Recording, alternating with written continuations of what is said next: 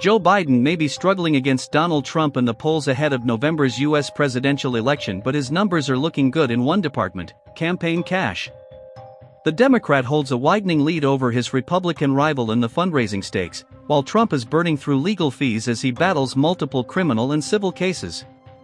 The cash crunch has also given 81-year-old Biden a new line of attack on the campaign trail, as he mocks the self-proclaimed billionaire tycoon for his mounting financial woes.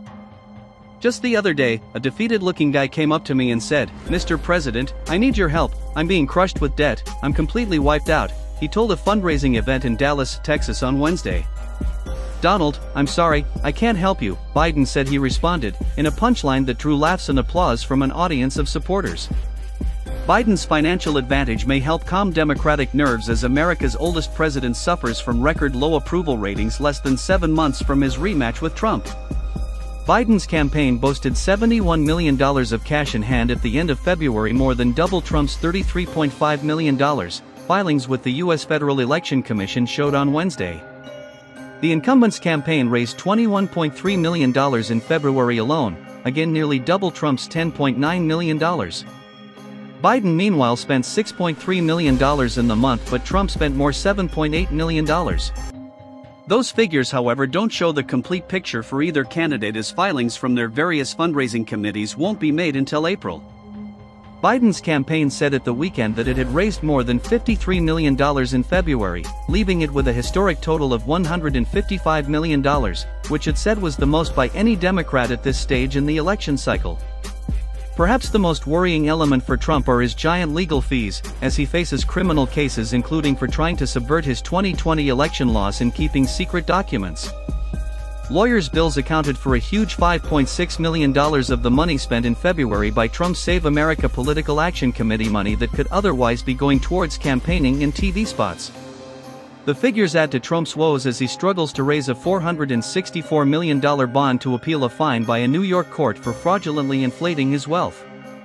The 77-year-old now faces having his assets seized in a humiliating blow to his carefully cultivated image as a dealmaker and self-made tycoon. Trump cast the fraud case as a witch hunt, seeking as he often does to use the legal cases against him to whip up his supporters and get them to open their wallets. "I'm calling on 1 million pro-Trump patriots to chip in and say, 'Stop the witch hunt against President Trump,'" a campaign message on Wednesday said. The message was titled "Keep Your Filthy Hands Off Trump Tower," his flagship New York property that could be at risk from the court case.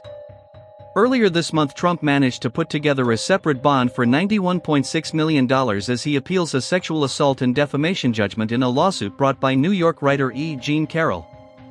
Biden's campaign described Trump's finances as a dumpster fire. Trump's filings paint a bleak picture for Republicans, Biden campaign spokesman Amar Moussa wrote on Thursday.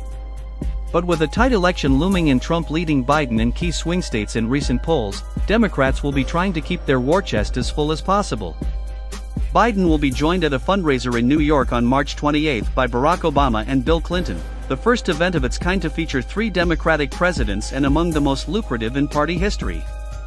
The gala show is set to raise $10 million for Biden's campaign, with guests having to fork out $100,000 each to pose in a photo with the 42nd, 44th, and 46th U.S. presidents, NBC News reported.